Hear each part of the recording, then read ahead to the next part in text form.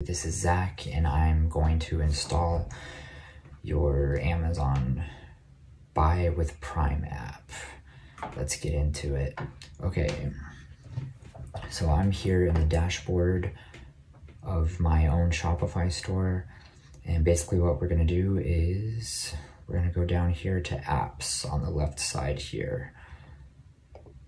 Open up the apps, and probably we can just type in Amazon for now.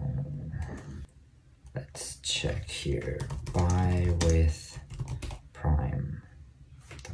There we go. I think that's what we're looking for. Okay, here we go. This app is not compatible with my store.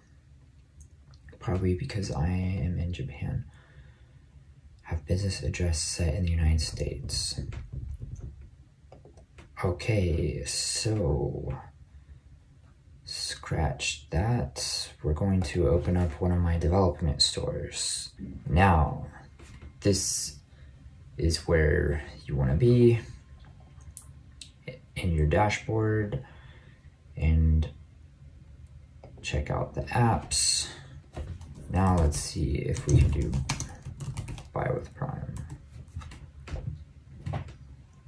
Now that this store is a USA store. There we go.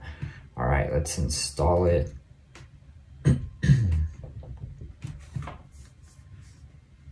Install app.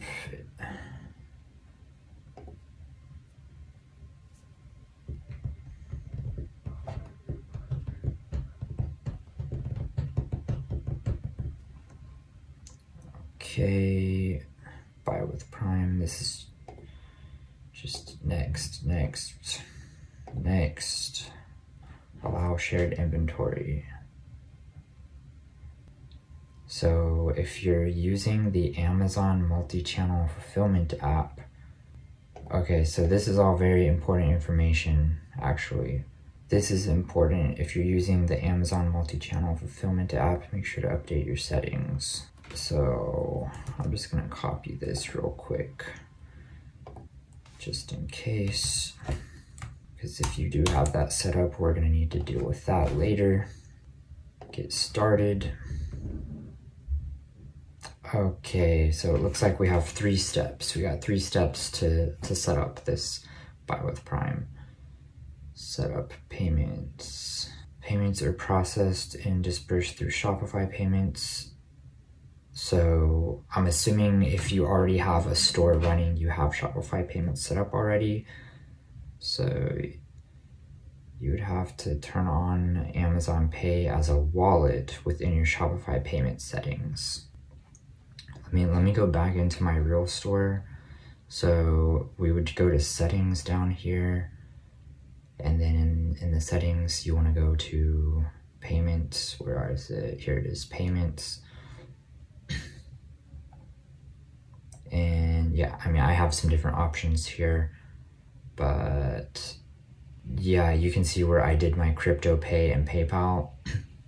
So after we install the Amazon app, you should have this in your payments. Click on activate Amazon Pay. So you're gonna have to get all of this stuff from Amazon client ID, seller ID, token, and all that.